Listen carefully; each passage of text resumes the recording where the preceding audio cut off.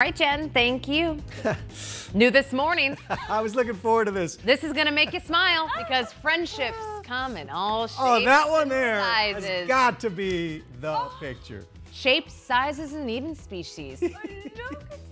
These two are an unlikely duo, or maybe they're the perfect duo, like Timon and Pumbaa. They make it work, right? The Chihuahua and pig were removed from their previous owner, and it appears that they are just the best of friends. You can see they often visit each other during their stay at the Arizona Humane Society, and well, they like to snuggle, or I'm not sure snuggle or using the pig as like his own personal diving board. Which one's Timon and which one's Pumbaa? Who cares?